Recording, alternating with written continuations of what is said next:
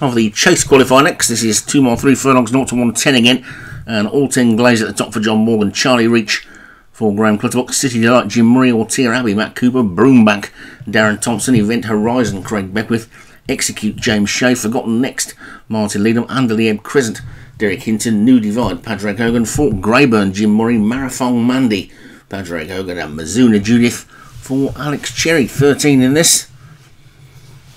Called in and away. And I'll be expecting to see all 10 glazed go off into the lead. At the moment it's just Forgotten Next and Event Horizon down this near side. So the Jim Murray Grey Fort Greyburn is coming through. They get to the first of the 17. And they all land safely to the other side of it, and it's going to be Forgotten Next, it would seem, who takes them along. More of a hurdler, that one, but it's a bit of a dual purpose horse. Jockey had a little look around to see where the rest of them were. Then, not sure he particularly wants to be in the lead. Fort Greyburn has gone into second. Under the Ebb Crescent is third. And then there's a fall there. Execute's gone, so Execute out of it for James Shea as they head to the next. And Forgotten Next is in the lead from all 10 glazed in second. Then Lord Greyburn on the outside is third. Then comes Under the Ebb Crescent in the pink with Broombank and Marathon Mandy. And Jim Murray's second horse, City Delight, is after that one. With the white sleeves of Event Horizon. Graham Clutterbuck's Charlie Reach is next. Ortier Abbey.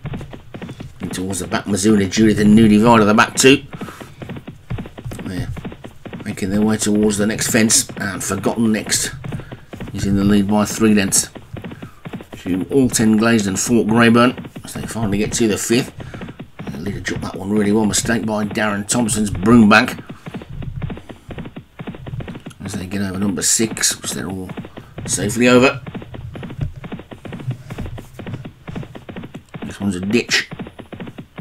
Fort Greyburn was a little slow and has dropped back to third now. I've Forgotten Next continuing to lead. Seems to be going well as they get to the 8th. Took that a bit slower. Oh, he's gone this time. Fort Greyburn had made a mistake at the fence before and has crashed out now. This is the water. There's the winning post. They've got that little chute next time.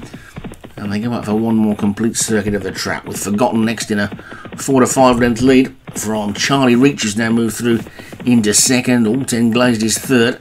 Then comes Ortier Abbey and Marathon Mandy. With Broombank and Anderley Ebb Crescent next, and a bit of a gap to Event Horizon. And Mizuna Judith is getting a bit closer. New Divide is next, and City Delight is the one that's kind of dropped out the back. They're starting to get the hurry up, but it's Forgotten Next who continues to lead, and all 10 glazers back in second again after that mid-race breather. They're inside the final mile now. Still plenty of jumping to be done though, and Forgotten Next is only a length up on all 10 glazed in second, and then Charlie Reach and Ortier Abbey. There's a 4 there, Mizuna Judith down. So that's the third one to depart as they get into the 11th. And the pace is on. Another mistake on the outside by Broombank. Forgotten Next has got them thinking about it as they take the 12th. On all 10 glazed in second. Ortier Abbey's moved through into third. Then Charlie Reach and Broombank. Then comes Event Horizon, who's getting a bit closer as they make their way to this next ditch. Forgotten Next landed in front. All 10 glazed landed second. Then Ortier Abbey and Broombank. With Anderley Ebb Crescent trying to come up the inside. Charlie Reach is still there, so is Event Horizon. Marathon Mandy is going to try and sweep round the outside.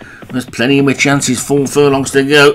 And Forgotten Next has kicked on again, reopened the lead by 2 lengths, but it's Charlie Reach who's gone in pursuit.